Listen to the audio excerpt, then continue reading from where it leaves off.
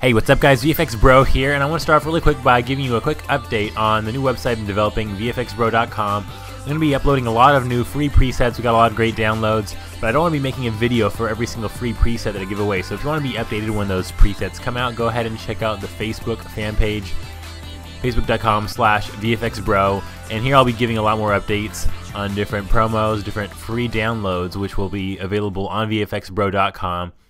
And so if you want to be notified when those presets come out, go ahead and check out vfxbro.com or like the vfxbro fan page. Now let's go and get started with this tutorial. What we're going to be doing is going over this effect. I'm going to teach you how to make yourself into this Toon little character that I actually used for the end of the We Are Young music video with toon.fx, and I'm going to go ahead and run over quickly how to do that. I also took some time to make this template where we can easily manipulate different controllers to animate our own characters with your faces on them. So let's go and get started here. We have After Effects. You're going to go ahead and download the ToonYourself pack from vfxbro.com, and once you have that open here, what we're going to do here, we can see we have our body PNG, which I have provided, and then this preset here, and then the ToonYourself After Effects project. So let's go and double click on that. This will work in CS4 and above.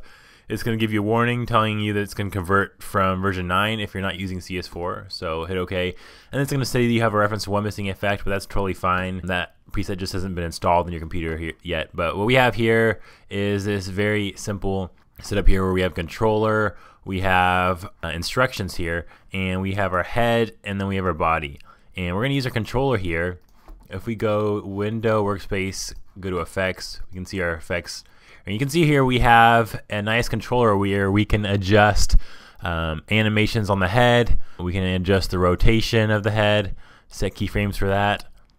And then we can also adjust the arm speed amount of our arm. So let's go ahead and quickly, I'm going to just put in a number here. Let's say I wanted to make his arm move at 22, a speed of 22. So we can see now if we render through this, we can see here that his arm is waving, his right arm, and his head is even bobbing it down, up and down a little bit with it. We can actually take off this top controller here.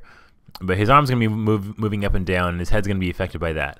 Now, we can also choose to make it inverse motion. Let's change both of the arm speeds to 22. If we make it inverse motion, we can see that it's giving us kind of like this, I feel like he's maybe doing a jump rope or like swimming or maybe even flying. So pretty cool how we can adjust that with just that one click there.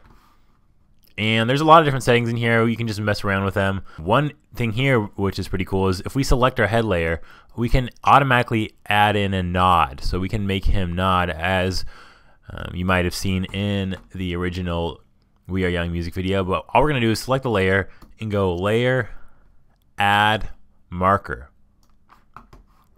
And now if we go back into our controller, this is going to add the nod. So we can select the speed that we want his head to nod at. We select the amount that we want his head to nod, as well as how fast we want his nod to stop. So if we RAM preview through this here, and let's actually turn off any of the speed. And again, all of these variables here are keyframeable, so we can turn them on and off. But if we preview through this here, we can see that at 2 seconds, when we set our marker, he will begin to nod. And we could set another one at the beginning here. Go Layer, Add Marker, and we can have him nod multiple times. And then if we go back here to our head, we can see I could adjust the amount. I can make this be 35. And then when we get into our head nods, we can see that the head nod is a lot larger. We have a lot more variation on his head nod. He's going to be nodding with a lot more intensity. So pretty cool. Let's go ahead and get started with the portion that I'm most excited about here. You're gonna go ahead and import a still image of yourself. So here I have this photo of myself, and I'm just gonna go ahead and drag that right in. I'm gonna bring that into my head composition here, and what I want to do is just line this up so that it's straight on. So we can see here, I'm gonna just bring this up quite a bit, and I'm going to rotate it. You want to picture that as straight on as possible. This isn't exactly straight on, but it's close enough. And I'm just going to line that up there.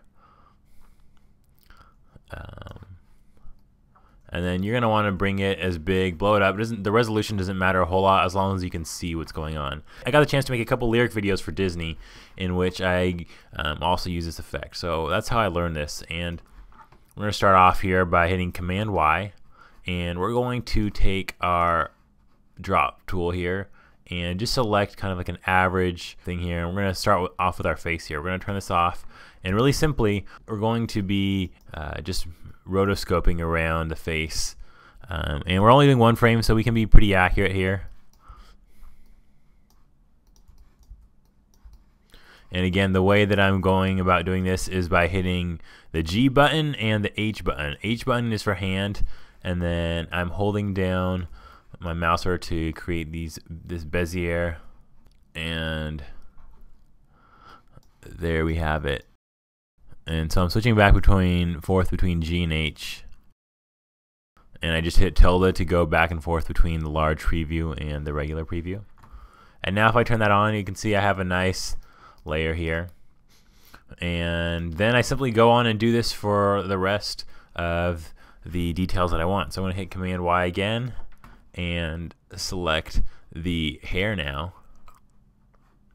And I probably want it to be a little bit darker than that. There we go. Turn that off. And then now, and I'm not going to get too detailed in the hair. I'm going to just give a nice outline of it.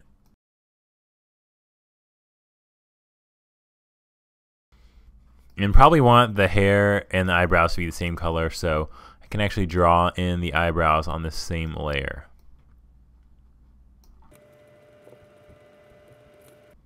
And so we can see that our character's already starting to have some life here. Let's turn those off and go for the mouth.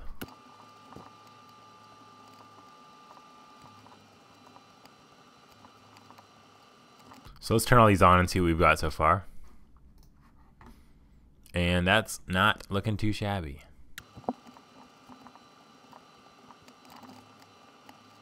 Then we can make some adjustments here. We can go in here and make some little adjustments just where we see things that would look better in a different way. Another thing we can do here in the head layer is animate his eyes, animate his mouth. If you saw in the original video, what I did was I actually moved his eyes and changed his mouth, and that can be done simply by keyframing different mask layers. I'm not going to get too deep into the animation part, but what we're doing basically, there's several ways to do it, but one way is that we can just animate the mask paths and use those keyframes to move the mask around and adjust our eye position with that. And there we have it. And so now what we can do is actually turn off this back layer, and we've got our head here. And now if we go back into our body, we can see that the head has been added on, and it looks a little bit high. And so what I can actually do is just move it down where I would prefer it to go.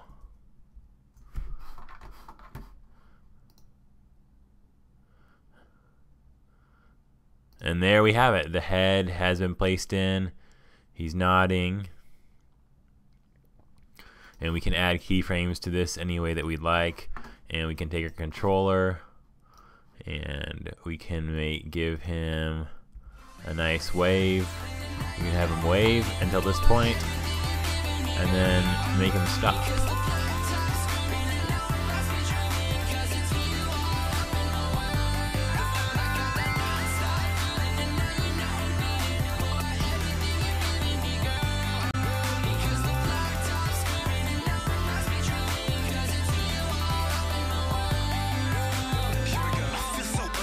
You got my heart all twisted, going from this to that way. I feel I'm turning back to